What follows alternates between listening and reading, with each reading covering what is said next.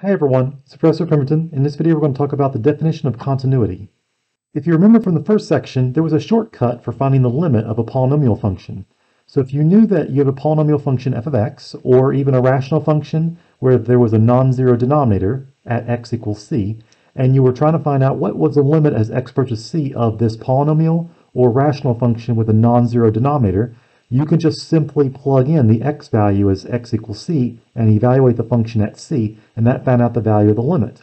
The y values were approaching f of c whenever x was approaching c from the left or the right side. Well, it turns out that functions that satisfy this property are what's called continuous at x equals c. So in this section, we're going to talk about the continuity properties and how they can be used to sketch and analyze graphs. So in this video, we're going to talk about how can you use the definition of continuity to determine if a function is continuous at a point or not continuous at a point. And then number two, if a function is not continuous, identify the type of discontinuity at a point using the definition of continuity. So let's start off discussing what does it mean that a function is continuous at a point. Well, in college algebra, you may have talked about continuous functions and whether a function was continuous or not over an interval by informally thinking that a function is continuous over an interval if the graph over that same interval could be drawn without lifting your pencil or your pen from the paper. So for example, if you have this function, f of x equals 0.5 times x minus 2 times x minus 4 times x minus 6 all squared plus 2, well, we know that this is a polynomial function. The domain of a polynomial function is negative infinity to infinity, and that's using interval notation. The graph of this function is provided below. Notice that this graph has no breaks in the graph, no jumps in the graph, and no holes in the graph, and no vertical asymptotes. So I can draw this graph with one continuous motion of my pencil or pen. And so that means informally that the function is continuous by looking at the graph. However, in calculus, we want to be able to have a more formal definition of what continuous means for a function at a point. What does it mean if a function has no breaks or jumps or holes in the graph? So that gives rise to what's called the continuity at a point definition. A function, f of x, is continuous at a point at x equals a if and only if this property is true. The limit as x approaches a of f of x, in other words, the y values for the function as x approaches a from the left side and the right side of x equals a, is the y value at x equals a, in other words, f of a.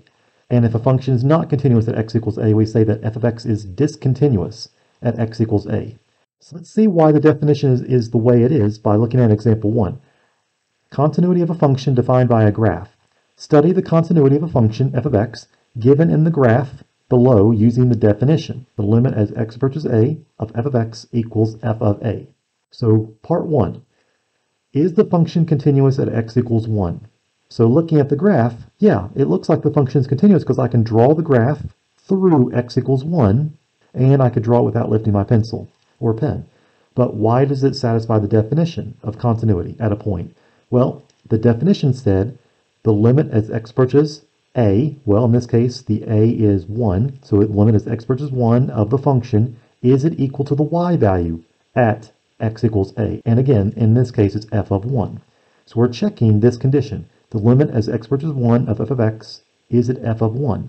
In other words, are the y values for this function as x approaches 1 equal to the y value at x equals 1? So let's look at the graph. Well, the limit, the two-sided limit, exists if the left-sided limit and the right-sided limit are the same value. So let's check from the left side of x equals 1. It looks like the y values are approaching 2 on the left side of x equals 1. On the right side of x equals 1, it looks like the y values are also approaching 2. So the limit as x approaches 1 of f of x is 2. And now the second condition to check is, does the limit equal the y value at x equals 1? Well, where is the point at x equals 1? The point is defined at this filled-in point. At x equals 1, the y value at that point is 2. And so, yeah, this definition for continuity is satisfied. The limit is 2, the y value is 2, and so f of x is continuous at x equals 1, using the definition of continuity. All right, number 2. Is the function continuous at x equals 2? Same reason, we're going to use the definition of continuity in the same way. We're going to find out, is the limit as x approaches 2 of the function equal to the y value at x equals 2? So again, look at the graph. So notice at the graph, the limit From the left side of x equals 2, the y values are approaching this hole in the graph. The y values are approaching 2 on the left side of x equals 2. On the right side of x equals 2, the y values are also approaching 2. So the limit does exist, the two-sided limit.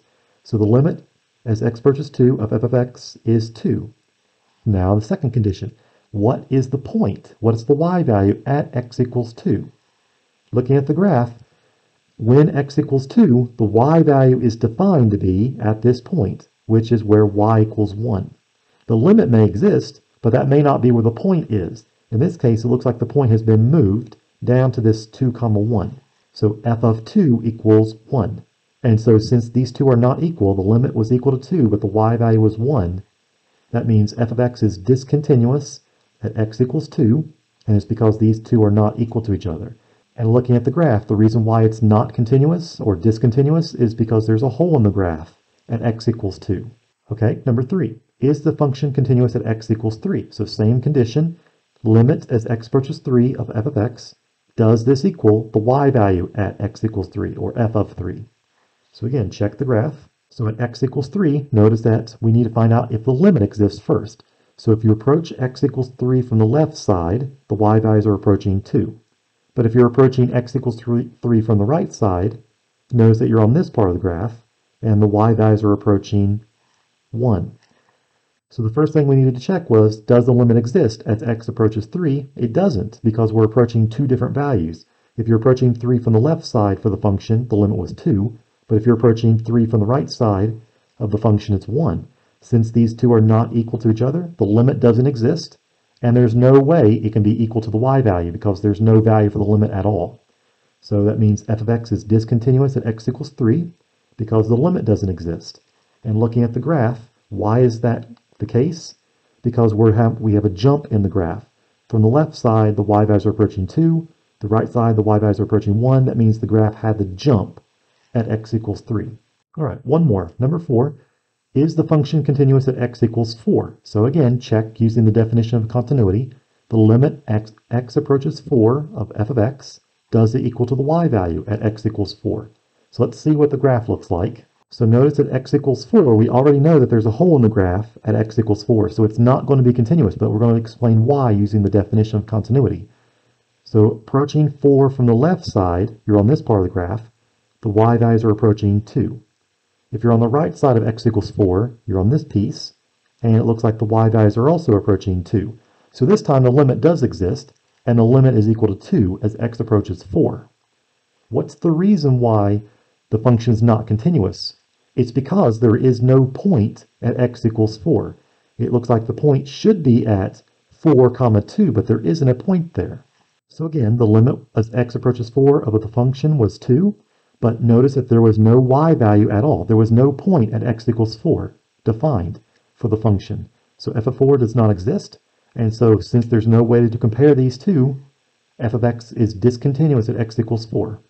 And that's because there was a hole in the graph at x equals 4. So in the previous example, we talked about different types of discontinuities. Well, we can actually classify these as one of these three that we saw in the previous example. So types of discontinuity at a point. Number 1 is called a removable discontinuity. A second type of discontinuity is the jump discontinuity, and the third one is called an infinite discontinuity. So in the previous example, we saw that there was a hole in the graph for the function f of x when x equals 2, and also at x equals 4. So here was the graph that we saw in example 1. Notice at x equals 2, there's a hole in the graph, so that's what's called a removable discontinuity at x equals 2, and also there's a hole in the graph at x equals 4.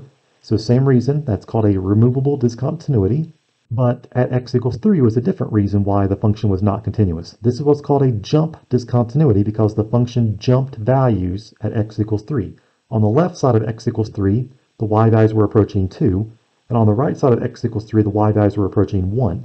So the y values jumped from y equals 2 to y equals 1, and so that's a jump discontinuity. So those are two types of discontinuities for a function at a point. The third one is called an infinite discontinuity. So this is one that we have not encountered yet. So let's look at this rational function f of x. It's f of x equals 1 divided by, in parentheses, x minus 2 all squared. We know that this function is not defined at x equals 2. If you plug in x equals 2, you'll be dividing by 0. And so something's happening at x equals 2. It's a vertical asymptote. So if you look at the graph, as x gets closer and closer to 2 from the left side and the right side of the vertical asymptote, the y values will either go up towards infinity or down towards negative infinity. Okay, looking at this graph, this is the graph of f of x equals 1 divided by x minus 2 all squared. Notice that there was a vertical asymptote at x equals 2. That's a dashed line, not part of the graph, but it gives us an idea where the graph is shooting up towards infinity or shooting down towards negative infinity. On the left side of x equals 2, it looks like the y values are unbounded and they're growing increasingly towards infinity. And on the right side of x equals 2, it looks like, again, the y values are growing increasingly towards infinity. They're unbounded. So the limit is infinity on the left side of x equals 2. The limit is infinity on the right side of x equals 2. So the limit as x approaches 2 of f of x is infinity, but notice that you can't plug in x equals 2 because there's a vertical asymptote. So there's no way to compare the limit with the y value. The limit doesn't exist because it's infinity, and the y value doesn't exist because there's no point on the vertical asymptote. And so this is what's called an infinite discontinuity at x equals 2 because the y values are unbounded as you get closer and closer to x equals 2. So here's a question. Which functions that you have seen in the past are continuous? Well, we already know that polynomial functions are continuous. So linear functions, quadratic functions, cubic functions, quartic functions, those are all continuous functions for all real numbers. Now, other types of functions you may have seen that are continuous. Exponential functions, you may have seen those in college algebra. Those are continuous from negative infinity to infinity. Logarithmic functions, so log functions or natural log functions, those are continuous. Even though they have a vertical asymptote, they are continuous on the domain. And the radical functions are also continuous. So example 2, we're going to look at the continuity of functions defined by equations.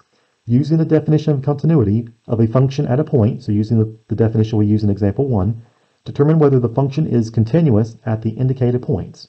So we're going to be given different types of functions, and we're going to figure out whether the function is continuous at the value of x that they provide in the problem.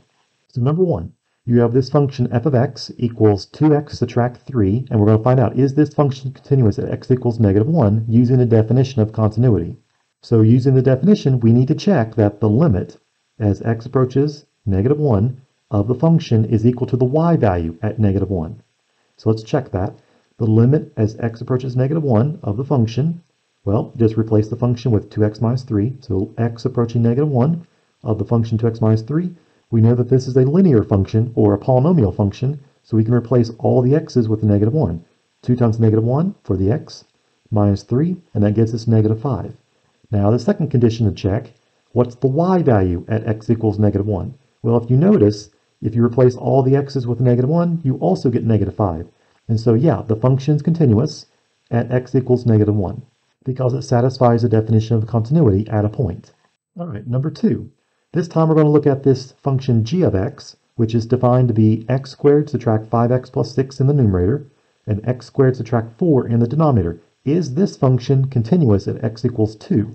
So again, using the definition of continuity, does the limit as x approaches 2 of the function equal the y value at x equals 2 for the function? So there's a couple things we need to check. Does the limit exist? So let's find that out first.